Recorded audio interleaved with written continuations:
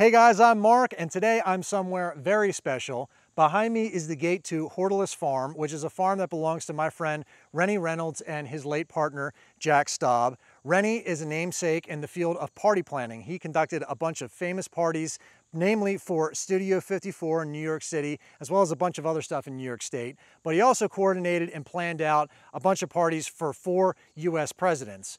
He's also big into landscape architecture, which he still does today. He's very well known for that. He's also written a couple books, one about party planning, which is The Art of the Party, and then he co-wrote another book with his partner Jack, who was more of an author. Jack wrote several books in the field of horticulture, namely edible horticulture, vegetable gardening, so on and so forth. So this is their farm. They moved in here over 40 years ago. And they have evolved this place from what once was just a bare bones farm into what is now just an oasis of an incredible labyrinth of gardens, natural wild gardens in the woods, to a lakeside garden, to formal gardens and pathways and beautiful outbuildings and just a little bit of everything. So today, Renny is going to take us through and he's going to be our guide and he's going to tell us a little bit about each garden and his thoughts about landscape architecture as a whole. I find myself to be very fortunate to be here and to share this with you guys today because Renny has just sold the place and within a few weeks, he's going to be moving out. So this is just a great time and a great experience that I was able to get here and do this with him, and especially while he's under the gun doing all this stuff of trying to scramble around and get things moved. It's a lot. I mean, a property like this, he's got a lot to get done before moving out. So super thankful to Renny. I'm super thankful to you guys. I hope you enjoyed this video. Let's go inside.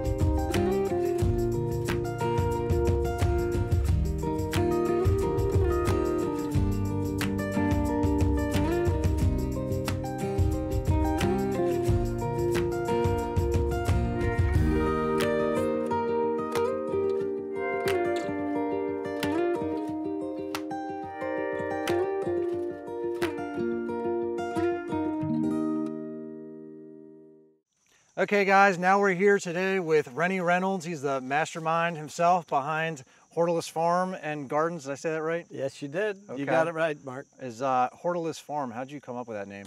Well, it means small garden in Latin, and we were looking for a name that related to gardens and gardening. And it means small garden. Small garden. Small yes. garden. Well, this is we not a small only have garden. 100 acres here. Wow. Well, it's a beautiful 24 place. gardens on 100 acres. 24 individual gardens. Right. Okay. All right, and then just trails just going all through and amongst each one. Right. Now, what is this trail right here? What do you call this? We call this the birch walk. It's heritage birch trees, which are, of course, the best ones for northern climates. Great plant, exfoliating bark. Okay. Really wonderful tree. Is this the same as a so riverbank? many uses. Is this the same as a riverbank birch? It's a variety of river birch. A variety, Mm-hmm. okay. Not Pinus, Betula nigra. Okay, and then you have them underplanted. It looks like ostrich fern all throughout here. Ostrich fern, and then down here, Unfortunately, it's autumn, so you can't be seeing the pedicites at the moment, but Okay. it is an invasive, but when you have 100 acres, invasive doesn't really sound so terrible. That's probably not what people want to be hearing, but it's still a marvelous plant. It's a native plant, pedicites, butterbur, etc. It's a really wonderful plant. So Ostrich fern too. I've heard people call that invasive, but I mean I love it. yeah, I mean it's just a wonderful plant. It covers so much territory, keeps the weeds down. And hostas in various parts of the walkway as well. Sure. Okay. So then down here, this is the main driveway that comes into the house, right? Right. So the focal point becomes the pond as you drive down the driveway. Okay. You have this rather large pond with the swans and the geese and the ducks. I love the And swans so and we the put geese and this the ducks. wonderful sculpture here also by James Furman. Is that a heron? What we've done in the past is had different artists showing their work, outdoor sculptures in the gardens, and it keeps okay. it alive. We've worked with the local James A. Michener Art Museum in terms of finding the artists to have in the garden. Yeah. So it just keeps it more interesting. Sure. The way the plants change every year, the sculpture in the gardens changes. And there's just always something to see. It just Right. kind of extends on that. Exactly. Speaking of the geese and the ducks, what are your dogs' names here? Well, this is Sadie. They're all Okay. rescue kids. Hey, Bandit. Well, that's Bandit, and Parker's running around somewhere. Yeah. Sadie, even though she's 11, has sort of just recently, she's a Wheaton Terrier, has recently decided to be affectionate. Oh yeah. In Well, the past, it was sort of whatever. well, they obviously love you. They follow you around everywhere. It seems like. That's Parker, the little one. Has he got beagle in him? He think? definitely has beagle in him. Yeah. And here comes Bandit with a broken leg, but he's doing great on his splint. That's good. So the fall colors are sort of happening this year. Unfortunately, there's so much dead ash, but we won't go into that. Yeah. Well, we're dealing with some of that too back at our place. I see you've got a lot of dogwoods all throughout the property. Love Cornus, Florida. Great plant. Yeah. Did you are a lot of these volunteer? Or did you intentionally plant a bunch more? A lot or are both, or? volunteers, and have been here since I bought the property 42 years ago. But we've also added a lot of cousas. I love Miss Satomi. Miss Satomi's such a gorgeous plant. Sure. And various of the other dogwoods. I have a very exotic one I can show you out in the one of the next gardens. Yeah, I love dogwoods, so definitely trying to see that. So when you came down this driveway, let me say for the first time 42 years ago, what was kind of? I said, well, I'd been looking for a property in Bucks County for 2 years. Okay. And the real estate agents had really given up on me, thinking I was just some nut from New York wanting to see every house that was for sale in Bucks County. Yeah. This was advertised in a newspaper. I drove down the driveway, got to right here. The pond didn't exist at this point. We built this pond that had all silted in. It had originally been a pond, but it silted in. But I got to this point right here, looked up at the house and said, this is it, it's done. But at any rate, the house was built in the latter part of the 18th century, sort of 1790s, and added on to from that point on in the 18th century. So well, you want all Bucks County stone. Okay. I guess fieldstone, right? That's the term where that came from. Is right. I guess they would farm the surrounding fields and pull up what they had, break faces into it, and exactly put up structures. The bridge has been here for probably that amount of time as well. Yeah, because I guess you said this was silted in and it was a pond, and this is a stream that continues on through here. Do you know what kind of the evolution, some of it was over the past couple hundred years of what they used to do here? Or? Until the Depression. Oh, wow. Yeah. That's a long time. Yeah, it certainly is. And it was bought by a bootlegger who was making, they did the biggest bootleg bust on this property that ever happened during the Depression. You're kidding. And they put the guy in jail, and he escaped jail and was never seen again. So it was sold in, I think, 1933 for $500, $324 or $500. I've forgotten exactly what it was. The property. But the whole thing. The whole. Yeah, Wow. just to pay the taxes. So Colonel Fraser bought it, and he renovated the place and did lots of wonderful things to it. So made it livable. And then we came along. There was one owner after that, and then us in 1979. So not too many hands have been on it. No. We That's built amazing. these terraces off the back. Okay. Originally, this was the front of the house, facing the stream, and I think there was a road right there, right across the stream was probably the road with that bridge as access. But way before me, I think it must have been the colonel that did it, that swung the driveway around the other side of the house. Okay. But there's a transom on the doorway that leads out onto that porch. You still have some of the original windows, looks like, up there? Oh, yes. Some original shutters, too. Many of the original windows and original shutters. That's wonderful. The porch was probably built by the colonel in the 30s. Cotoneaster, boxwoods, Japanese maples, the hydrangeas. I love the steps and the terraces, especially being like dry stacked like that. Well, you know, we can find pretty great stonemasons out in this part of the world. Is it, Because there's so much stone work that's needed. I guess the accessibility and the types of rocks too. Just looking in the surrounding geology, I mean, in the streams and in the hillsides and stuff, looks like there's a lot of rocks of the right size to build stuff out. You have to be careful because there's a lot of slate. You don't want to build with slate, but you can see those stones are all local. Yeah, I love the cornerstones on there. I know, the coining's great, isn't it? They're beautiful. All right. Well, how about we walk up?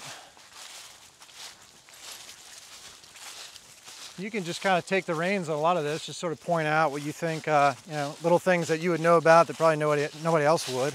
I certainly wouldn't know. I definitely want to talk about some of these buildings, though. It's just, they're just so neat. They have so much character to them. You can see that cornerstone. Oh, there's some paint missing up there, too, but there's a cornerstone up there, if you can see it. 1793. Oh, yeah. Beautiful. So it was built on. You can see when you said it was built on. Exactly. There's the split right there. So the hedge looked like two giant slugs butting each other originally, and then it got that fungal problem. So we started cutting out the fungal problem all around, and I decided to cloud prune this hedge. So it's still a work in progress. It's taken a few years to get, because boxwood's so slow growing. But I'm pretty thrilled with what's happening with it. It's very neat. Unfortunately, you get one part perfect and then the whole branch dies, but whatever.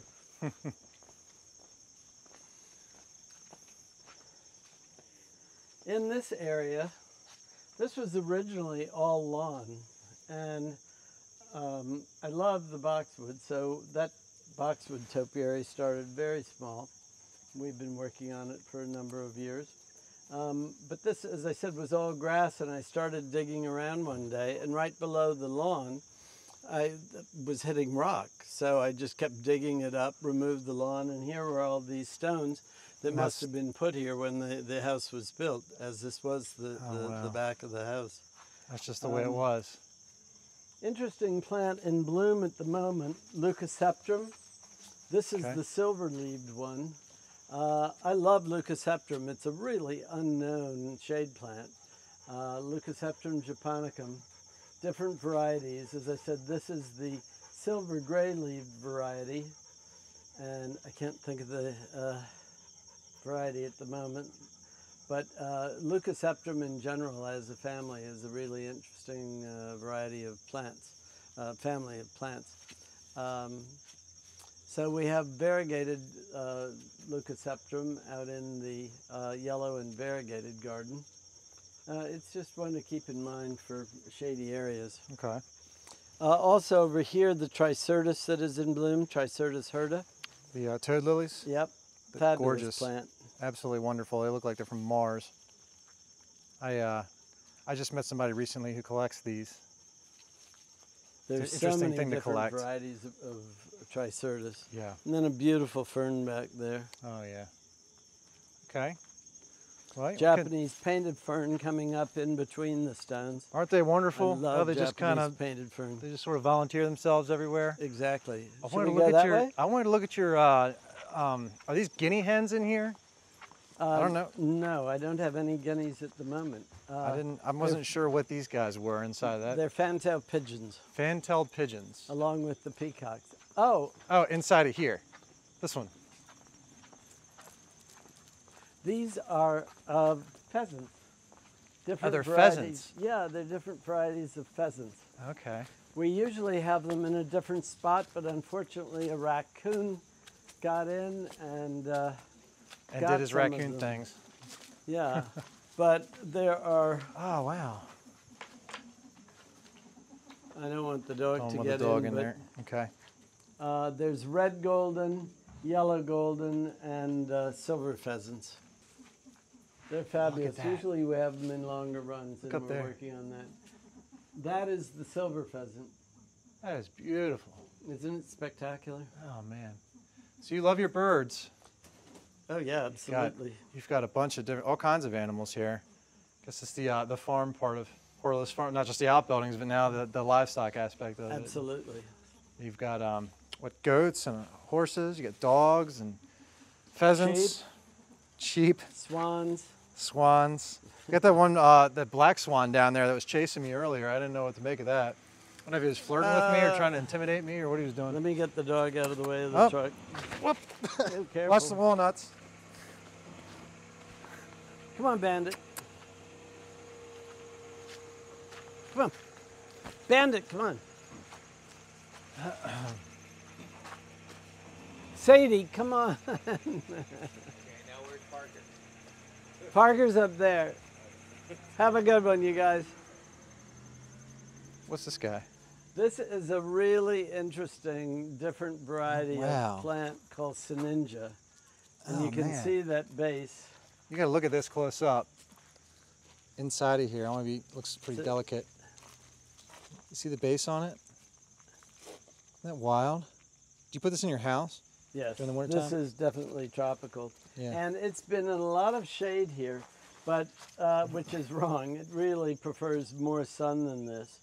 And it turns silver gray with the most beautiful flowers in the springtime. They're a coral color and they're about that big. And the coral with the silver gray of the leaves is absolutely outstanding. Really fabulous. I like how you have it showcased here. And the staghorn fern on that stand. And That seems to be a theme of yours, is you just have things showcased just right. You're kind of in a place where there's not much going on and then boom. well, I do have a degree in landscape architecture, and Yeah. part of the design of gardens is not unlike architecture, which is you have focal points, you have narrow spaces, the hallways in the garden, and then open spaces that are living room areas kind of thing. So it's just like architecture. So to get around the number of acres that we have, you'd think we had traffic in here today. So to Hello. get around that number of acres, it helps to have long pathways into open spaces. It creates the interest of walking through a garden. Okay, kind of just get you attracted to, hey, what's down there? Exactly. Okay. And I totally believe in having focal points, like as you walk onto this path, that tall stand with the Yeah, staghorn did you get a fern. shot of that? The staghorn? He's nodding, yeah. Okay. Okay, great. Do you want to go up this way or the perennial borders? How about we go up the steps here and check Okay. out a couple more of these buildings and things. I want to see your pigeons. Well, yes, and we can go to the French garden up here as well. Yes.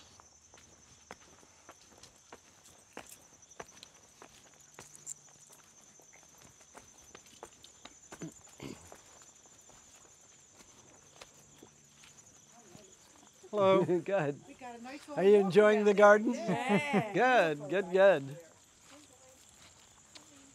Well, want to go look at the French So, garden first, or? Well, or this is the cutting garden. okay. We call it the cutting round. Because At it's round? first, we thought yes, exactly. At first, we thought it would be interesting to have all the flowers mixed and just pick where we wanted. It looked pretty awful, so now we have them in quadrants. We still at times sort of call it that public library garden. It's really hard to, anyway, it just... I see how you have the stones laid out in there. Right. Kind of And a sectioning it off. beautiful, beautiful pot. Let's do the French garden first, and then we'll go back to the aviary. So is that the Eiffel Tower? That is why this is the French garden. Is that why this is the French garden? We were traveling through gardens in England and came upon an antique shop in Broadway. And this Eiffel Tower was standing outside, and I never thought at whatever that is, 18, 20 feet, whatever, that we would be able to have it shipped back to the U.S. At the time, I was doing all of the French-American Foundation events in New York City, the Waldorf. The guy at the antique shop in England said, "Oh, no problem, I can ship that." So this has danced in the center of the ballroom of the Waldorf Astoria several times. Even made a trip to Minneapolis to do a French theme party in Minneapolis. That's awesome. But what we have are these parterres or quadrants here with the topiary lilacs in the center of the triangular ones over here. Okay. All different varieties of boxwoods, including the variegated boxwoods forming the star or the étoile around the base of the Eiffel Tower. Some Kingsville dwarf boxwoods, Korean box, all different varieties in here that, and it's surrounded by Viburnum macrocephalum, which I think is a fantastic plant, really underused. You don't see it as much as you should in gardens. It's a parent of Viburnum carlisi, so it has some of the scent, but gets huge, giant balls. They start off as small sort of lime green balls and then just develop and open up into snow white flowers.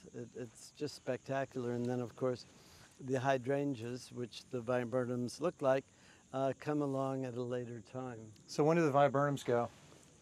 Through the month of May. That's why I like Okay. them so much too. They start looking showy sort of early part of May, and then by the end they're full blown out, and then the hydrangeas come along. I've noticed that a lot here is you have plants in different stages all together, so that you have color extended throughout the season instead of just flash in the pan. Just well, seems to be... as you saw, we just had some guests visiting, so we're open to the public generally 7 days a week. Okay. So you want to have as much of interest for guests. Always try to have something to see. Right. All right. Exactly. I think one of the ways to do that also is visiting garden centers or nurseries, whatever, throughout the year. Sure. And so if you see things in bloom in April, you figure out where they might go in your garden, and then the ones in May and June and July. So you get that sequence. So it doesn't become just a May garden or just a July garden or whatever. It's hard to avoid that in terms of some of the color things, but you can still extend the interest in color and look in a garden. And it's not just all about the color of flowers. The Brits have so much to teach us about all this, and really the color of foliage is hugely important. We'll talk about that later when we get out to the pool garden. Different textures and things too. Absolutely. Yeah. That's an interesting point that you said about the, well, a good point that you said about visiting the different garden centers around throughout the year, because, you know, I know for us at our nursery, we have just a huge flush in spring, and then that's just pretty much it for a ways out.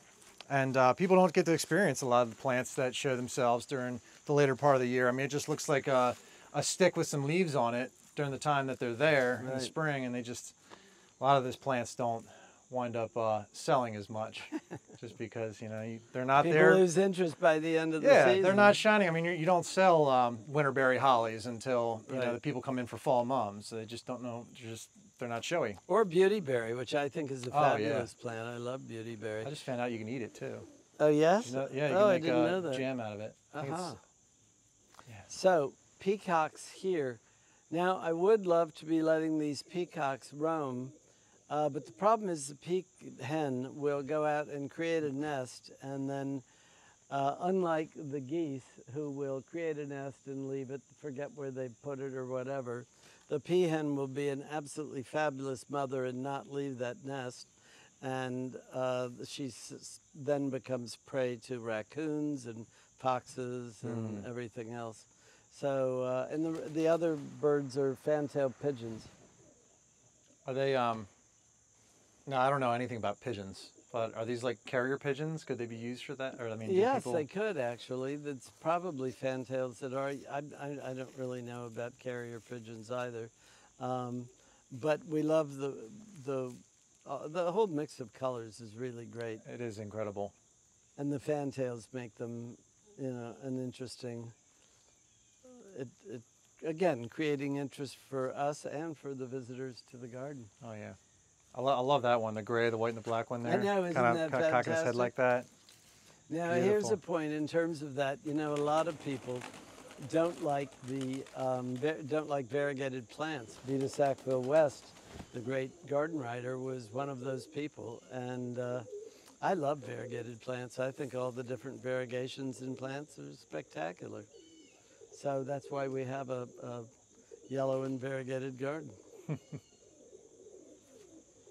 Well, what was it? Was this originally a bird cage, or was Well, this like a corn crib, no, or supposed to? It was so. It came from Iowa, and Okay. it's meant to be a corn drying bin. And just at the end of the conversation, as I was ordering this, I said to the guy, "I'm actually using it as an aviary." He said, "Oh, I'm so glad you told me, because we have a different door on it from the ones that are sold for food bins. So this is a somewhat smaller door." Okay. And he said, "I'm selling more as aviaries now than I am of drying bins." Oh wow. And they're So- just cool and content in here. They don't need like a chicken likes to have a box or anything. They just kind of stay in here. Yep, Yeah. Gosh, those peacocks are something else. aren't they? When do they call? When do they? I mean, I know the peacocks. They make a pretty. Spring, when he's anxious to play with his mate. Okay. Yeah, I remember one of the ponds where I used to go fishing a lot as a kid. I know one of the farmers had peacocks or something like this, because you could hear them from the next farm over. It was just such a cool sound, and it took me years to figure out what it was. It's like, why? What is this kind of bird that lives in this part of the county and not in my part of the county? It sounds like a screaming baby, actually. Sort of, yeah. So why don't we go through the vegetable garden? It's a bit empty Sure. this time of year, but I'll show you the layout and Okay. the thought behind it. It's a wild vegetable garden. I love the raised beds. Well, that's the whole thing about vegetable gardening. My late partner, Jack, who wrote the books about the book about Hortulus Farm and various other books, he wrote books on herbs and vegetables and fruit trees. I have several of them. I've got to admit, I haven't read them. There are a lot of like a lot of them.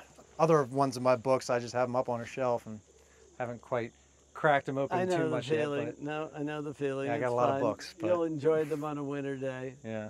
But we became great friends with Rosemary Beery, who was a spectacular garden designer in England, who had the wonderful garden Barnsley House.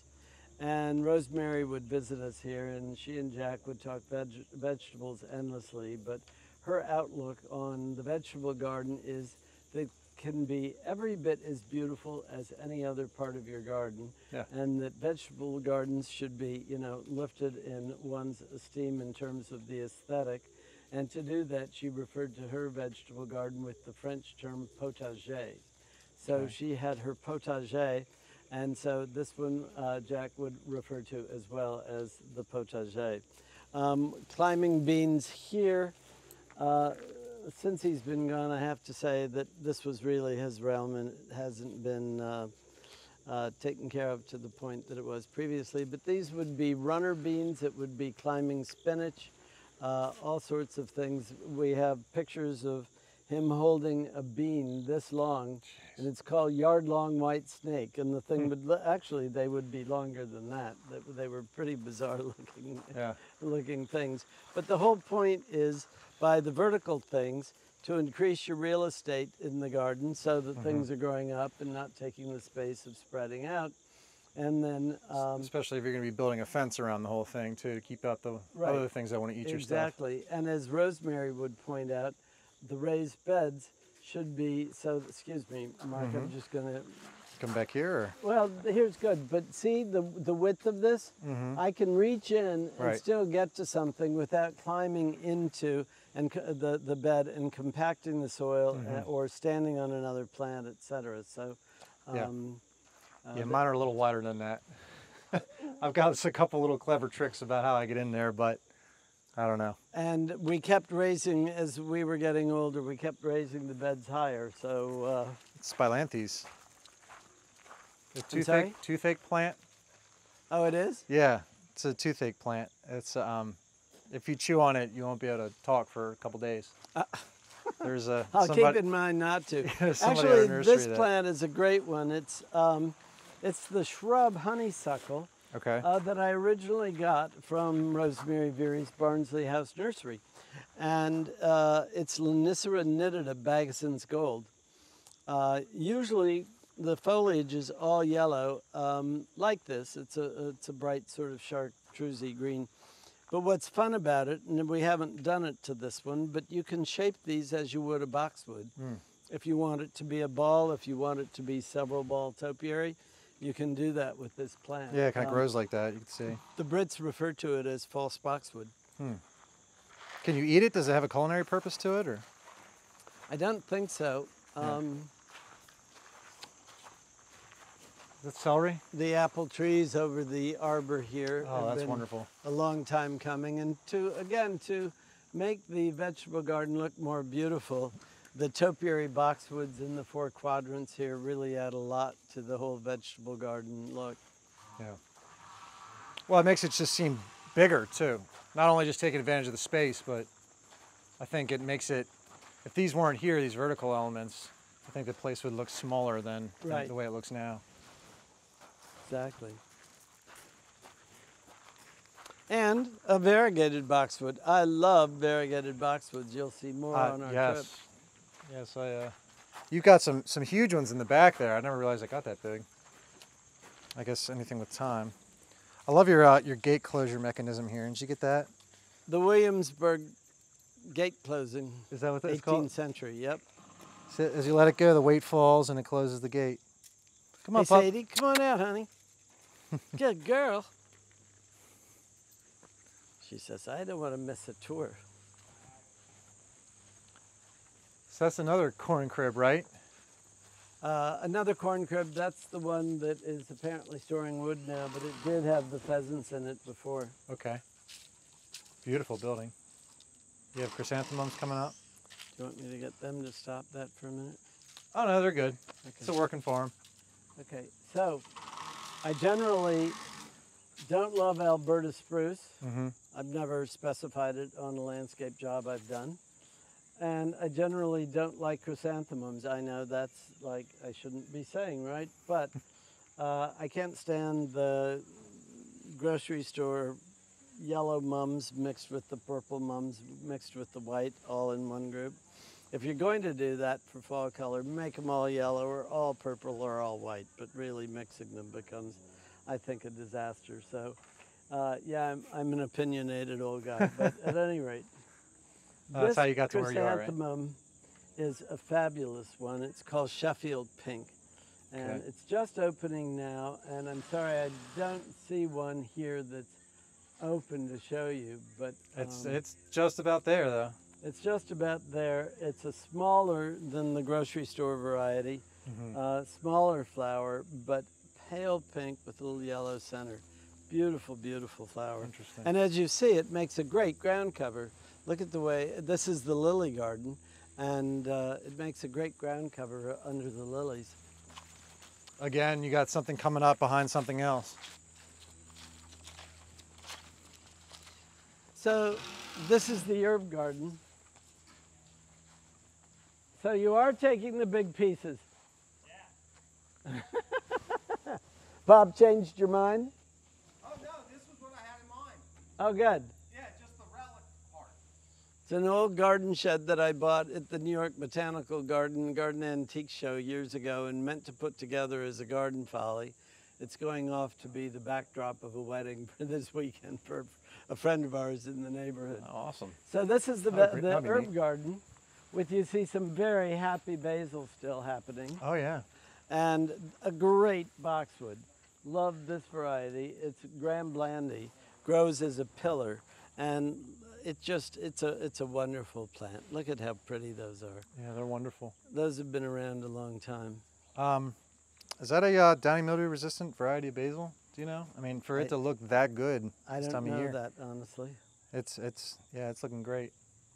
So I said before how I don't love Alberta spruce, but I had flower shops all around New York City, and the perfect Christmas apartment size Christmas tree was an Alberta spruce. Oh yeah. About this size in a pot, and we'd put lights and decorations on it and so forth. But we always had them left over at the end of the season, and I couldn't stand to throw them away. I mean, they were live plants. Yeah. Hey, Bob, can you guys hang on that for a minute? I think, honestly, our microphones won't pick a lot of that up. Okay, fine. They're just they're close to our voice, so Okay. we should be all right. So, Alberta spruce, I've never loved them, but I had them left from these Christmas trees from my shops, and I brought them out here, planted them here, and then decided, okay, the way they're going to look better, for one thing, the plant will be full all the way to the ground, and it's so thick that it ends up getting spider mite, and people wonder why their Alberta spruces, as their foundation plantings, are dying.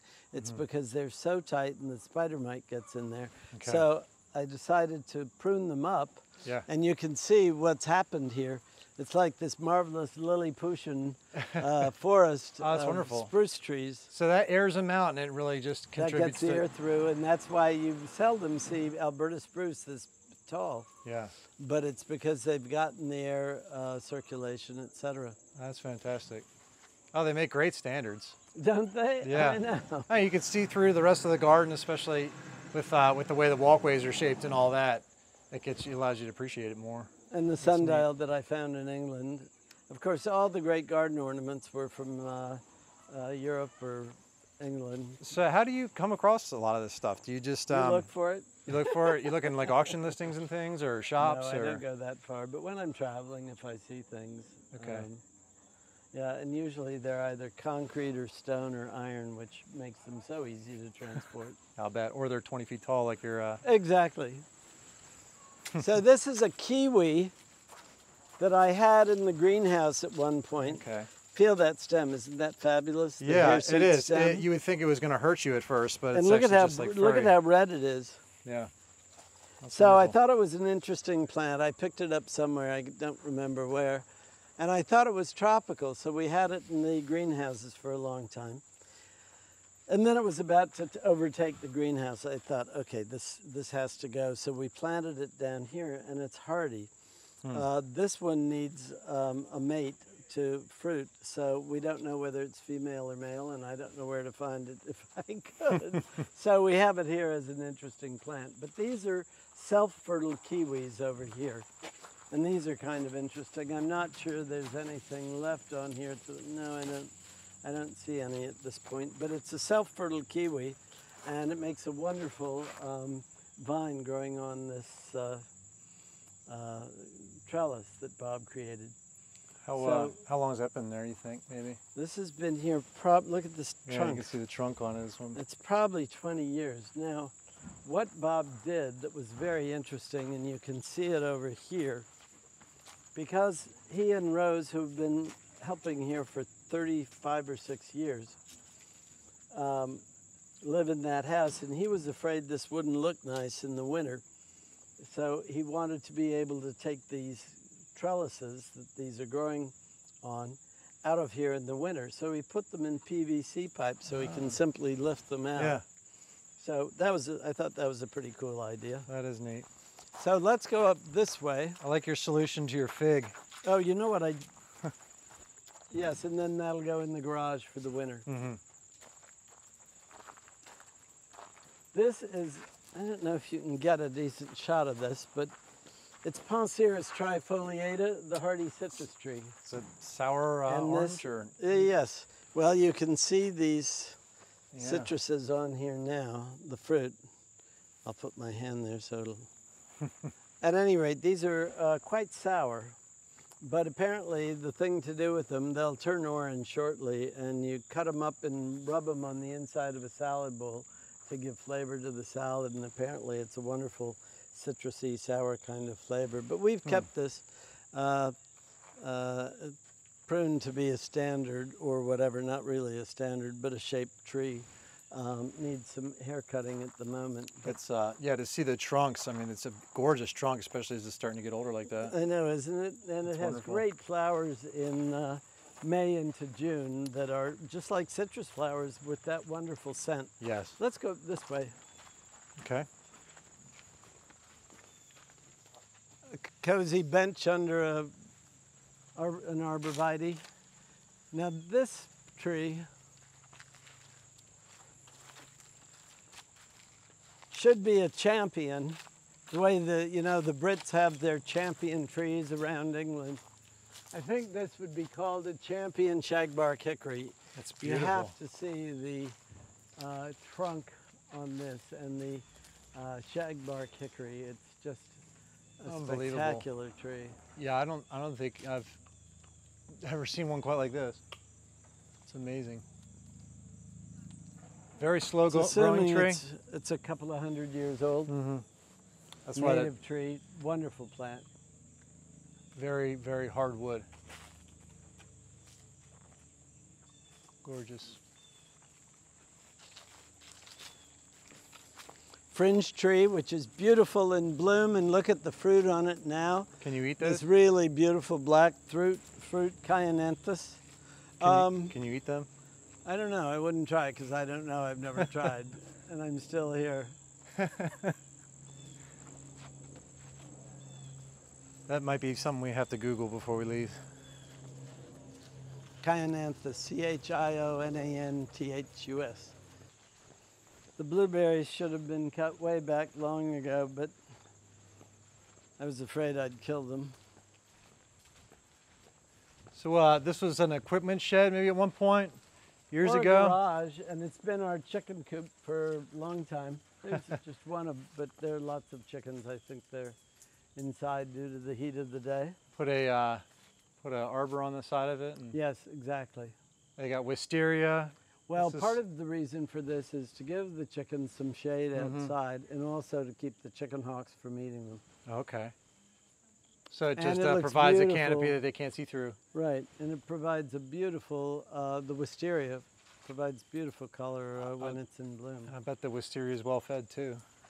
Yeah, They exactly. got boxwoods around it. This is wonderful. And then the espalier apple tree over there. Oh, okay. I was wondering what that was from back down there. I wanted to come over and look at that. That's awesome. Is that just one tree? Well- That's just one tree, isn't it? It was original. The first plant that I put here was the espalier apple from it's Luthart in Center Mauritius. Sells these, creates them and sells them on Long Island. Center Mauritius, Long Island. I think it's Luthart Nurseries. At any rate, it was the first plant I bought because I knew I wanted an espalier apple on the side of the barn here. It grew all the way to the top, and I was the one who'd get up on the ladder to prune it and so forth because I really loved it. And it suddenly died, just I don't know why, but suddenly died. And I thought, well, that probably saved my life from being, and now I planted this one a few years ago, and it's grown so rapidly. But I'm not doing the top anymore. I don't think that's in the AARP suggested manual. So now we move to the more formal parts of the garden. Okay. I guess I'll point out the structure of this Kentucky coffee tree. Absolutely fabulous. That's been there, the tree man thinks about 200, the arborist I should say, thinks about 250 years. Amazing structure. Yeah, this limb coming down is just getting wonderful. Close to the end point of its life. We've been feeding and cajoling for the last few years, but just the way its structure is. So now we're moving into the perennial borders, which, as you know, take more time and maintenance than any other part of the garden. It does look wonderful through all months of the year, or at least I think so. It needs attention right now. But it's all based on the English perennial borders of the soft, relaxing colors, serene colors of pinks, lavenders, blues, grays, and whites. Some pastel sort of feeling to it. Exactly, and so it's quite traditional in that sense.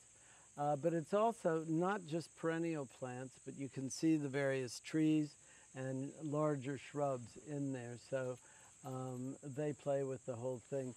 Let's see if the Lesbades is still in bloom. Of course, the phlox, well, there's a monk's hood still poking up, and some phlox still playing around in here. A variegated persicaria that actually, it's a persicaria that minds its manners, Japanese knotweed. Most of them run all over the place, but this one actually doesn't. It really does sort of keep to its own territory. Oh, it looks like the Lesbades has gone past. This is a shrub that's so underused, and it's so beautiful when it's in bloom. What's it called again? Lesbadeza. That is a waterfall of sort of rose-colored, pinky, pink to magenta-colored flowers. Well, let's talk about this over here, the hardy begonia, Begonia grandis. They're hardy, huh? And this is, yeah, well, it's actually a self-seeder rather than being hardy. But look at those gorgeous, I mean, that amount of flower and that color of pink against the color of green is really, I think, spectacular. Yeah, that's wonderful. With the regular wood aster behind that sort of creeped in and we didn't pull out because it can become quite a weed. Even some roses still blooming. Among my favorite plants in the garden are these variegated Rose of Sharons.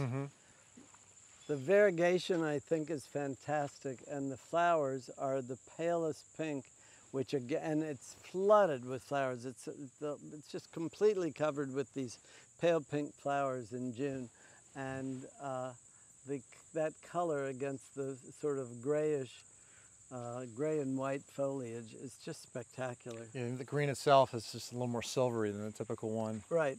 It's and very nice. To have them as sort of corner posts here. The sedum, autumn joy, still blooming. Can we say hi to your horse? Is he out here? Oh, absolutely. Well, I'm not sure she is. It's She? Petunia. Petunia. There was a horse out here earlier. Petunia. Well, maybe on the way back it could be that the sun.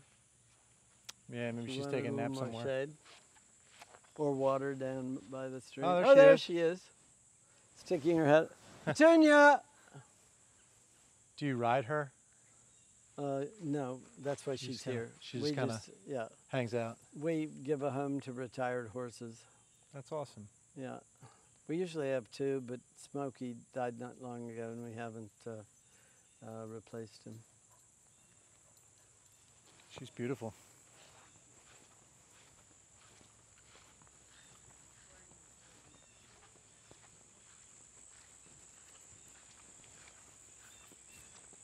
So how'd you get involved with Studio 54 back in the... Well, I had done a couple of notable parties in New York. The presentation of Opium Perfume for Yves Saint Laurent, and some other big parties. So did you start out with party planning kind of from the beginning? No, I started out with a plant shop in Greenwich Village. Oh, okay. And then it became cut flowers, and that led into doing large-scale parties, which became the most profitable part of the business. and it still exists in New York and Palm Beach as Renny and Reed. I gave the business to my nephew in 2004. So he's grown it dramatically, so he's having a wonderful time doing that now in New York and Palm Beach. But the Studio 54 years were very interesting. I did the first party there, and it was it became very well known. We have some more garden guests coming. Maybe we'll keep going. Yeah, we'll find a more private spot. Yeah, that's that's an interesting line of work. I can't say I've ever met a professional party planner before. Well, it's pretty neat. Now you have, Mark. But at any rate, he actually wrote a book called, what is it called? The Art of the Party? The Art of the Party, Designed for Entertaining. And that's supposed to be like the book to have for party planning.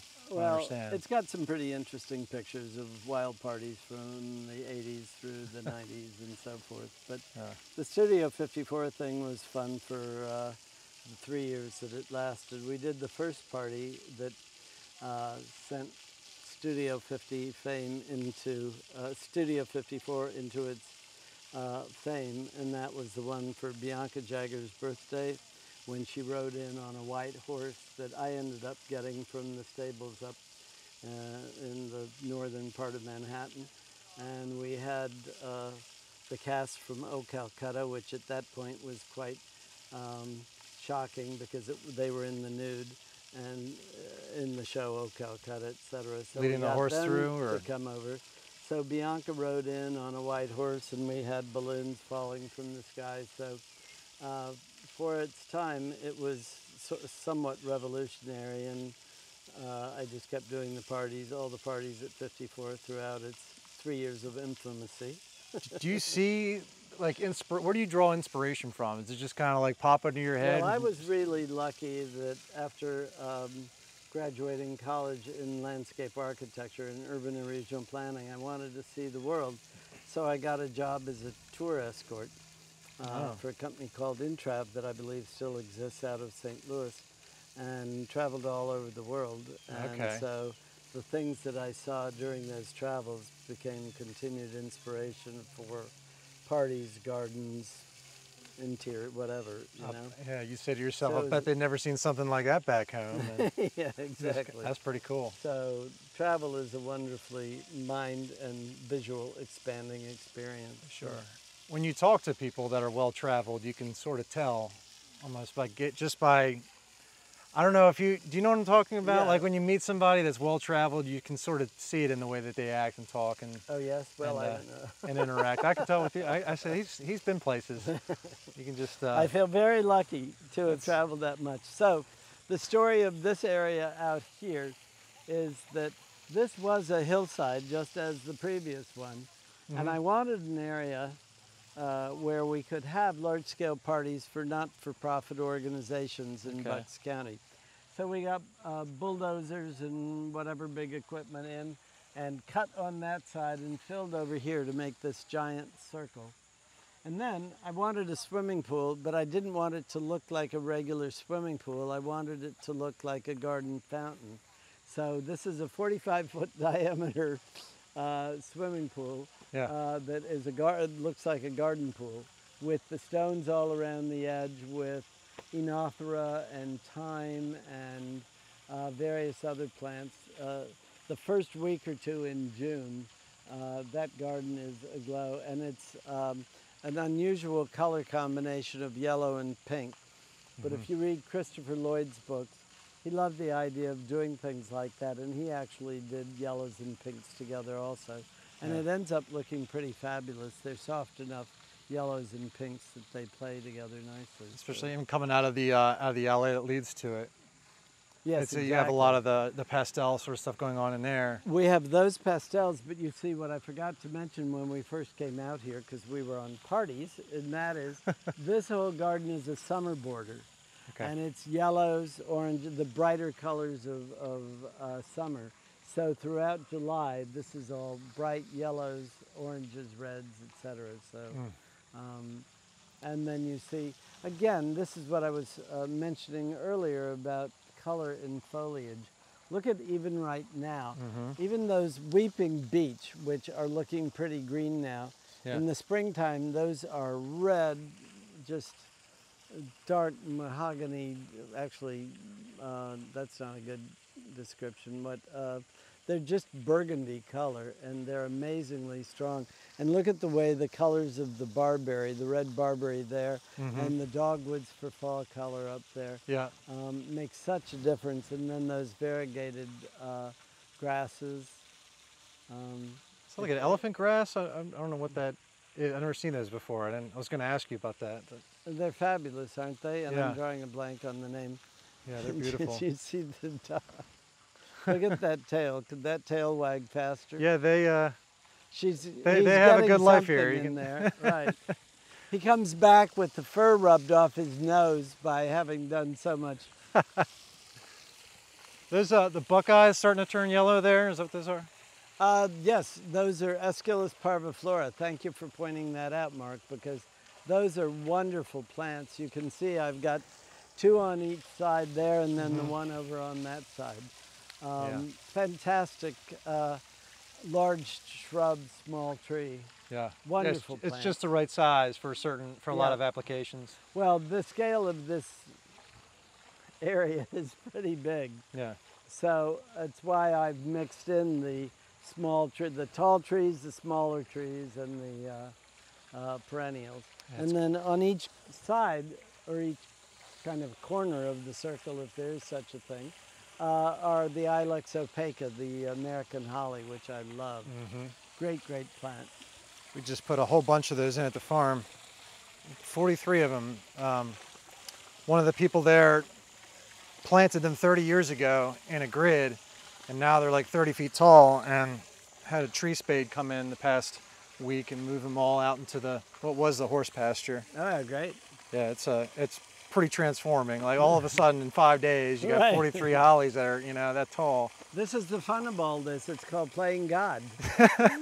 Yeah, it's fast. Especially you don't have to wait for it. Great So- plant.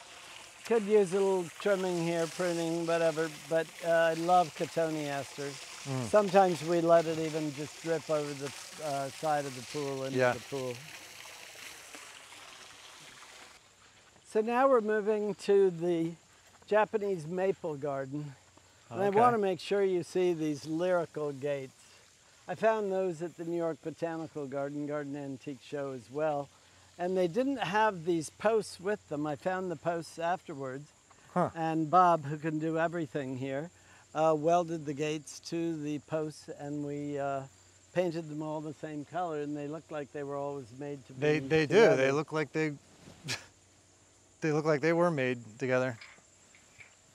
So the Japanese maple garden, these supposed to be globosa blue spruce, have grown way larger than I ever thought they would. So I thought they'd stay smaller. So basically I want to sort of cut them back because that Japanese maple in the springtime and now is so beautiful. But the texture and the color thing going on here is pretty interesting. This Japanese maple is aconitifolium. And again, look at the shape of it. It's absolutely spectacular. The leaf reminds me of one my mother has called Cascade. It's one of the cultivars. Well, aconitifolium, it's like the aconitum. The foliage looks exactly like aconitum, the monkshood. So I am crazy for hardy geraniums. I think they are one of the best garden plants you can have. For one thing, if deer get in, which they have, you can see you can't see any hosta because the deer have eaten them all. There's a couple little stems poking through down there. Right, and that's all they leave are the stems. But at any rate, this is Ingerson's blue, and it's just such a great. They'll tolerate sun, this variety, and shade. It's just super plant. Do you get the scent that's even coming right now from the wetness and the foliage? Yeah, when you have it in what, mass it like could be this. because the dog just walked through it. But at any rate, absolutely fabulous plant. A variegated Japanese maple.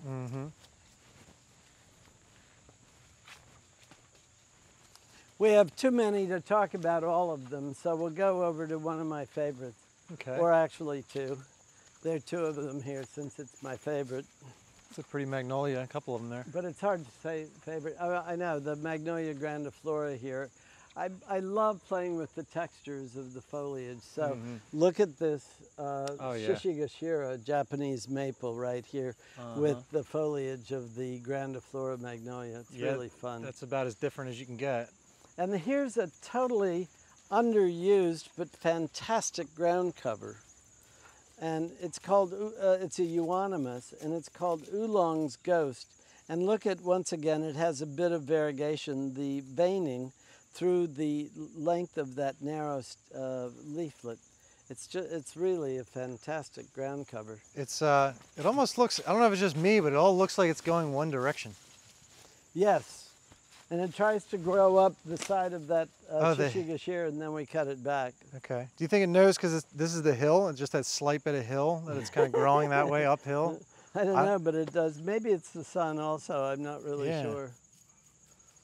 You get it too, though. It's not just me. Oh, yeah, I'm not absolutely. Going it's going that direction. It is going. So this is a, it looks like Hydrangea petiolaris. It's climbing hydrangea? Yes, but it's not. It's, hold on a minute. I had it and then I was thinking Shishigashira. Oh well, we may have to come back to that. Is this on an ash tree? Yes. So it won't be too much longer. Right, maybe, potentially. Exactly. Oh, wonderful. Do you know that dogwood? No, I don't. Neither do I. But it's got white berries on it, yeah. Berries? So beautiful. That's incredible. So you got, what, 3 of them there? Yes. So they make even more of a punch. Yeah. So why don't we go back to this, since finally it made it through the weaker brain cells. Schizophragma is a fabulous plant. Okay. I love schizophragma. There's Schizophragma hydrangioides moonlight, which has a gray leaf, and it's spectacular with white flowers. This is actually the pink variety of Schizophragma. So it has a soft pink leaf, and you can see the flower head here and how much, again, it looks like hydrangea. It does. When you started saying that, I'm like, are you sure that's not hydrangea? So I'm kind of thinking to myself. I am. It's Schizophragma. That's something. And, well, it's just a great plant. It's a really, really good plant. So, here's one that whenever I have ever so knowledgeable horticulturists here, this is the one that always stumps the stars. You got me. Have a guess on the family or anything? Is it a dogwood? Good work. Now, how did you come by that, Mark? I don't know. It just kind of looks like it. It actually is a dogwood. The top's up here. Yeah, it's a dogwood, Cornus erecta. And I got it from a wonderful nursery called Broken Arrow Nursery near New Haven. Do you know Broken Arrow? That's John, one of the guys at our nursery, one of our friends, neighbor. That's like his favorite nursery. Oh, absolutely. They have great stuff. And Adam is the plant curator there, and a great guy, knows his plants. I bought this from Adam a number of years ago. It was a single stem about that big. And look at the way it's spread. Yeah. Yeah, it's coming back up through the some rhizomes, I guess. Another Japanese maple.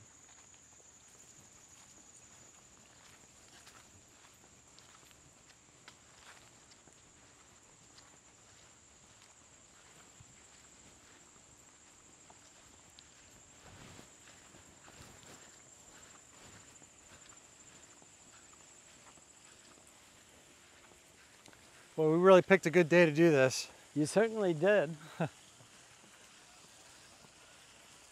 So you have, I can hear the microphone probably won't pick that up, but we got geese coming in, flying in. Or I guess, flying out. Or flying out. Is this a frequent pit stop, I guess, during the fall, winter? Do you typically see them hitting your pond? I mean, do they? Oh, yeah.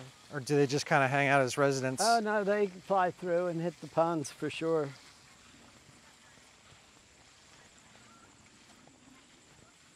you have irrigation throughout a lot of this property. Well, there's our bandit. He's doing really well for what's ailing him.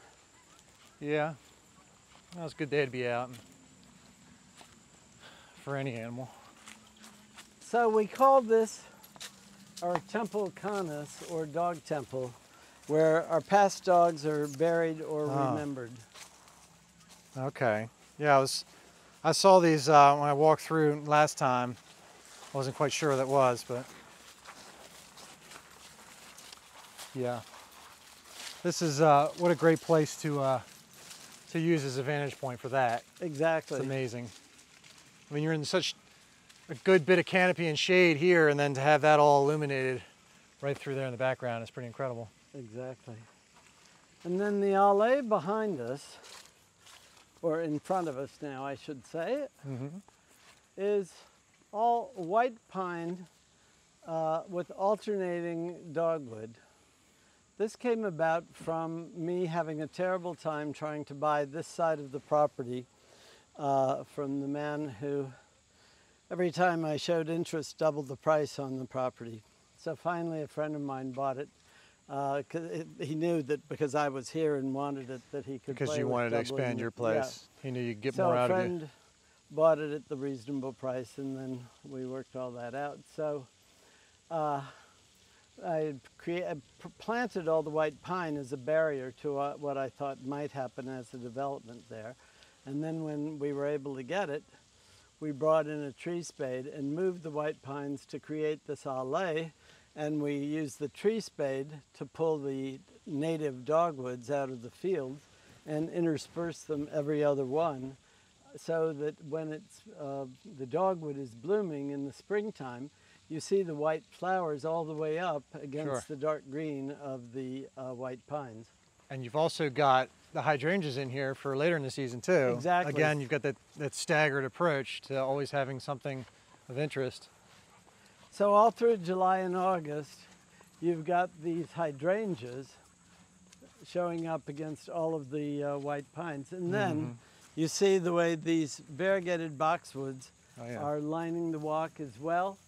They go all the way up and lead to giant variegated boxwoods at the top. And there's some Caryopteris thrown in as well. Yeah, this is great. Just definitely draws you in. Say, oh, what's up here? Well, again, it's part of the design of having the hallway to the next open space. We've been in that big open space, and now we're walking through this hallway that should be delightful at any time of year. You can now really see the way these variegated boxwoods are popping out as well. Yeah. I bet in the wintertime too, this is very interesting. It is, with the there's snow snow out here, yeah. Especially if you're the first person to walk through and there's no tracks here at all. And then you see my whole point about having focal points and vistas. Yeah. A 12-foot urn. Yeah, that's also raised up on a stone platform, but that took more than 2 guys to move that, I'm sure. Yeah, it did. Yeah, that's one piece of bronze, that's for sure. Where did that come from? I think I found it in New York. I think perhaps it was made in Mexico, but I love the scale of it, so. Yeah. Its provenance didn't matter at that point. That's wonderful. But look at the way those variegated boxwoods that we've just walked through have these huge variegated boxwoods on each side of the urn.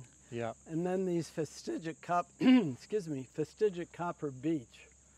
That are absolutely wonderful. And these are a bright red foliage color in the spring. Spectacular color. What are these guys over here? Thank you for asking, because they're really special. And look, Mark, there's one on each corner of all 4 corners. It's Cunninghamia. And this may be around the furthest point north it'll grow. I've seen these this size in Virginia. But we actually had them out in the nursery in 3-gallon pots, and they made it through the winter just outside. So it may be a lot tougher than I'm suggesting, but Well, they're wonderful trees. About when did you put these in? At the same time as the LA? a little bit later. A bit later. It Very all nice. sort of grew. Very nice. Well, But you have to come around this side. Tell me when to stop. no, I'm following you. We can. But again, it's all about foliage color, with these being red in the spring and those being variegated. And look at these variegated boxwoods. Yeah, they're enormous. Cephalotaxis, the low Japanese plum yew.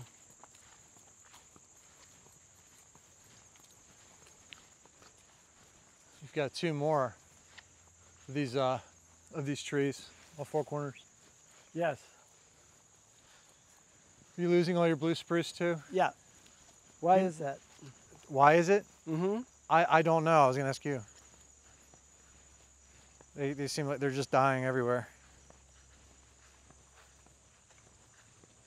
So this is the meadow, Beautiful. which at the moment is featuring lots of our asters. The asters are incredible. Did you seed this at some point? How did this kind of come to be? We've planted plants throughout, so. Okay. No, I didn't go for, I mean, I knew Christopher Lloyd. We talked about meadows, and the process that he used of covering it all with black plastic for a year, I mean, that whole thing did not appeal.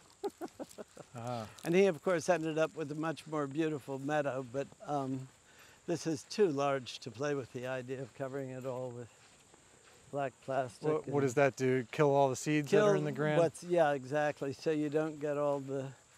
But I love a lot of the native grasses. There are some weeds in there that are a total pain, but at any rate, there are a few more things to show you down here. I bet you see all kinds of wildlife out here. Well, a lot of deer, unfortunately. Get a lot of birds in here. Oh yeah. The New Jersey Audubon comes here and loves the bird tours that they do. Oh, yeah? They have a great time. This is a fabulous plant, Pinus parviflora. Absolutely wonderful plant. Look at the shape that it takes, but also... Almost looks like something you'd see like near the ocean. Yes, it does. How it's like sort of windswept like that? Yeah, or like a black pine or something. But look, well, first off, look at the blue line in the needles, which is really spectacular. Yeah, it is. So it gives it a blue-gray look, and then all these pine cones that stay on it for a very long time. And it's open enough too that you can appreciate them. Exactly. Over in the distance, I have a variegated one, and I have silver gray Pinus parviflora up in another part of the garden. Well, Renny, I just want to thank you so much for taking your time to come out and talk with us today and show everybody your piece of art here that's taken, what, 42 years to evolve? I mean, 42 years of hard labor. No, it's been great fun. It's the journey, not the destination, you know, and it's been fun creating this over the last 42 years. Well, it is. Finding pieces like this in France and, you know, having it shipped back. These are meant to look, it's Pyrus salicifolia, meant to look like an olive tree with the French village fountain, so we call this. Actually, this is the gravel garden that is named so for Beth Chatto's wonderful gravel garden in England. And her books are the best if you want to read wonderful books. Dan Hinckley's and Beth Chatto's and all the books about Great Dixter, Christopher Lloyd's books. So Kind of just drawing inspiration from a bunch of other interesting people too. Exactly. Well, this is quite the place. I mean, it's great to see and for other people to come and enjoy and know that, especially in this area. I know driving in, you see a lot of developments popping up here and there and everywhere, and to know that you preserved this place so many years ago and evolved it into this incredible place to walk around. Will be preserved as your legacy, really, for many more generations to come. I mean, what could be a better feeling? Exactly, really, it's pretty nice, and the gardens will remain open. I may be moving along to another garden, actually, but the gardens here are going to remain open to the public May through the end of October. So, well, you'll get to go and start on some new projects somewhere I else, and have just a new keep one the in mind. oh yeah, always keeping the ball rolling. It's always about the journey, right? Exactly. Okay, well, thank you so you, much. Mike. And if you want to learn more about some of Renny's literature, go to the description in this YouTube video, and I'll list all the titles for some really cool stuff that he's been a part of and some of the inspiration that's come from this farm itself. So for now, thank you guys so much for watching this video, our video. I hope you liked it. I'll see you next time.